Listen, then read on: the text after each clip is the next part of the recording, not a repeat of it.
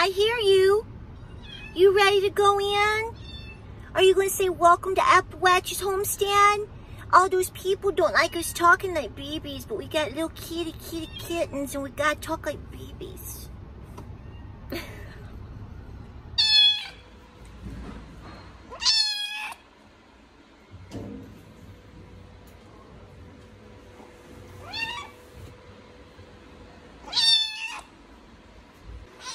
Honey, come here.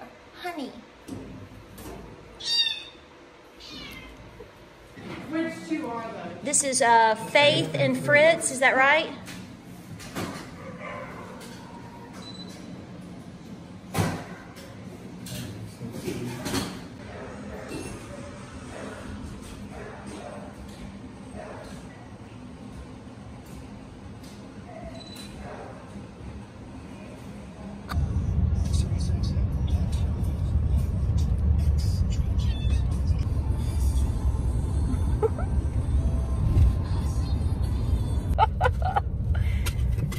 Do you hear her? I hear something scratching. Oh, that is not good. Ginger is so jealous. Say hi. Okay, so I did a thing today. I knew I was going to do it. Let me turn down the air a little bit. So I've got the cage set up. So I want some barn kitties. It's very hard for a person like me because I want every critter just to be in the house. And I have to remind myself that, you know, that's not always the case. You know, the cow has to go outside every now and then. But here's the deal. So when we moved to the property, if you've been following us for a while, by the way, welcome to Appalachia's homestead. I can't help it. So no joke. When we moved here, we brought our barn cat with us, and I acclimated him to being indoors. So Mr. Peaches lives with Mr. Me, or my cat. He's the black cat we have. His name is Bear, and of course Miss Mia. All of my cats, every single cat that I've ever had has been a total stray. I've never gone and bought a cat, and I've never, adopted a cat per se. As far as going to a shelter, they were either strays that showed up on the property, or basically kitten strays from somebody else. And so that's just the way we roll. And we like little ragtag kitty cats and doggies.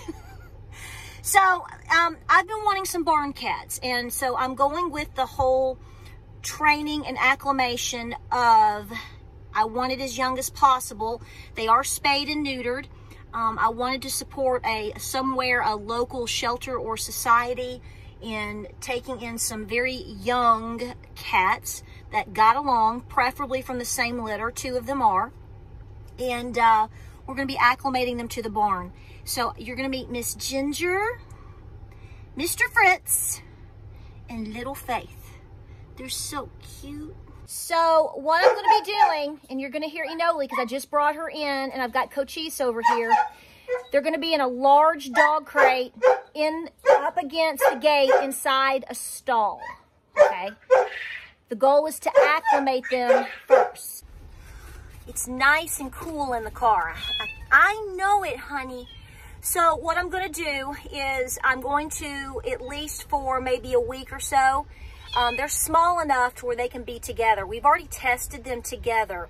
And the long-haired girl, Miss Ginger, see, the other 2 you'll meet or have already seen a little bit of, they're from the same litter. They're kind of like a silver tabby. Fritz and Faith is so little. And they get along great. They were in the same little kennel together at the shelter. And then Miss Ginger, she likes a lot of attention. Don't tell James I said this, but if she ends up being an indoor cat, don't be surprised.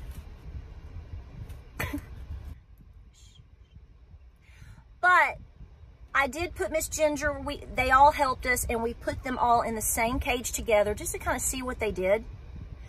And she started grooming the other little kittens. So she's kind of like a little mommy cat already. So we're going to put them together in one larger crate, and as they start to grow a little bit more, we'll probably separate them out. Some people say that you can put a cat in a barn, especially feral cats, a lot of those different shelters. If you've done this, talk to me, because I have my theories and my guesstimations based upon things that I've done. I am probably, because they're so little, and probably going to keep them, you know, half the time. If I'm not up here and not working with them or whatever, or with them to watch them, probably going to keep them crated a lot, at least for several weeks. They'll have food, water, they're out of the elements, and they're going to be close to Cochise. Enoli don't care. Cochise is the one we have to, you know, we have to make him feel like these are my babies. And he'll do that. He does that with all critters now. Has been doing that for a long time. But they'll have food, water, a blankie, and a little litter box. And we will probably grow them out and keep them, you know, so we want to acclimate them to the barn. We want them to grow. The only thing right now that they're lacking is a rabies shot, but we can't do that till they're 6 months old. Oh, let me get this girl out. Come here. Okay. Hey, honey. Hey, honey. I'm already bragging on you. What are you doing? Are you the cutest thing ever? You need a belt. You need a really fancy little collar. Should we get some rhinestones? Yeah, you could be like Dolly Parton. All right. Say hi to everybody. See, I'm Miss Ginger, and I'm a stinker. So what we're going to do is I'm going to put them in the barn. I'm going to give them some water. And I've got to go pick up some items for them.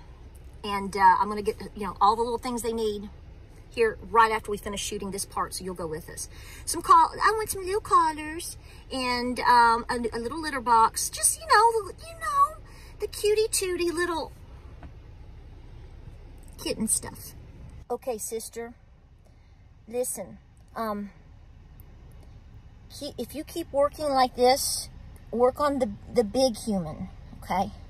Yeah, if you keep working like this on the big human, you'll probably take his pillow.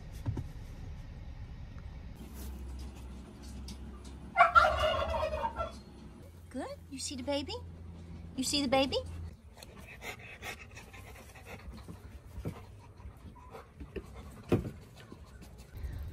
Excuse me, is nap time over, Mr. Fritz? Are you ready to go in here, big guy? Were you sleeping, honey? Oh, he's so tired. Let's go. Come on, honey. Oh, good job.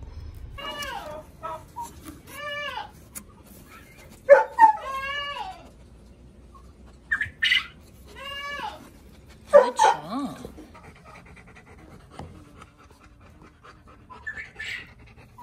What are you doing, little sister? Little sister, don't you? All right, Miss Faith, you comfy cozy? It's nice and cool and cozy in the car, isn't it? Yeah. How you doing, baby? You ready to go inside? Let's go.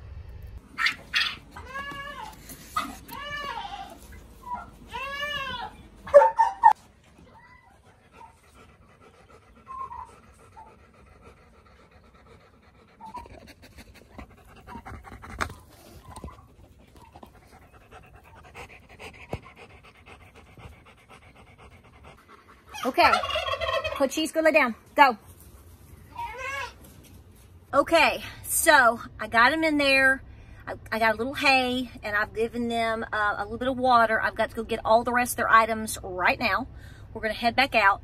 And you can see that little Faith, she is very standoffish. And Fritz, her bigger brother, I wouldn't say her older brother per se, but the bigger short-haired tabby is much more easygoing. Silver tabbies typically are. And then, of course, Miss Ginger, she's just like, well, I guess I'll get used to this. Maybe, I'm not sure. So, just going to leave him alone. Cochise is not aggressive. He just has to check it out. He'll probably be laying in front of the gate. He loves to lay in the dirt in front of things. That's what he does. It keeps him cooler, and he feels like he's guarding, whether it's the baby turkeys, whether it's the baby goats, whatever. Enoli is still very young. She's bonding hard with the goats outside. Cochise goes out and runs for a few minutes every day, and then he comes back in the barn. He's just an old fella, and he likes to stay in the barn, guard the inside of the barn. That's what he's always done.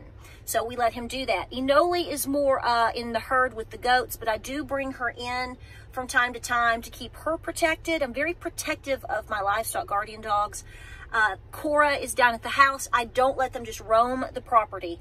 I know a lot of people do that, each their own, and don't have any problems, but I know a lot of people that do have problems.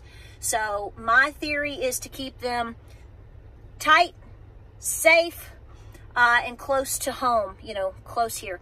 So we're going to see how this whole barn cat thing works out. I hate to call them barn cats because it sounds like I'm just throwing them outside.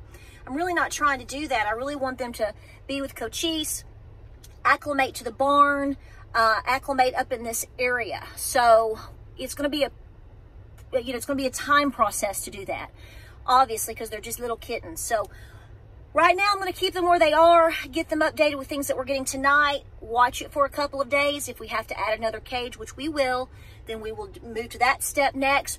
Probably going to move the cage out closer to Cochise. One step at a time, acclimating your animals one step at a time, to where they're together, but they feel like they are in their own domain, and then you just slowly, you know, ease them out. Chickens, whatever. This is how I do every one of my animals, and I've never had a problem.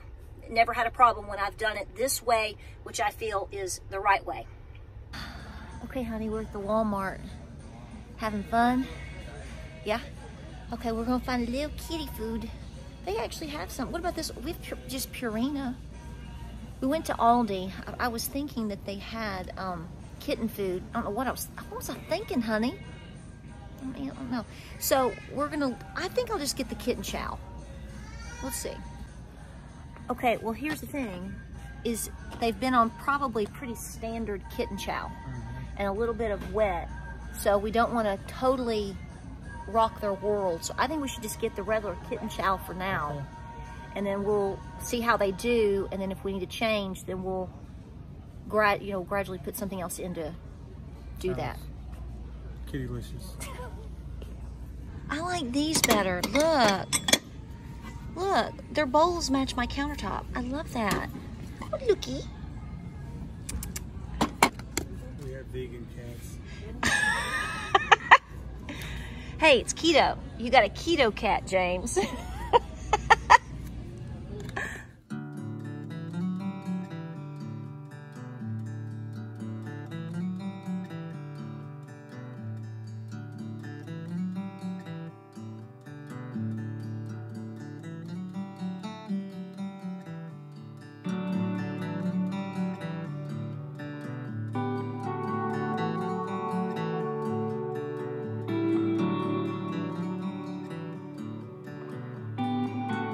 All right, guys, I believe we got everything that we needed for at least the next day or two to get them started.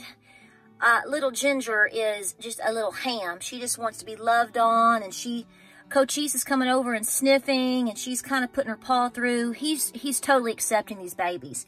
Fritz is kind of like, okay. And of course, little Faith, she's a little bit on the side, so not with me. And so I sat and loved on them and held them and petted them, and they've got fresh, food and water and a new litter box. It's gonna get dark. It's gonna get dark in here.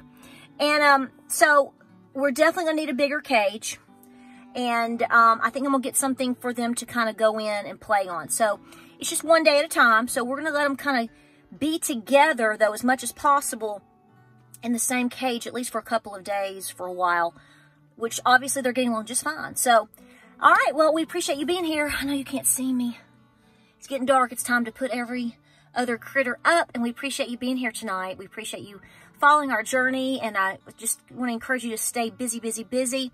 Keep doing what you can for your homestead and for your farm and your family, and like, subscribe, and share.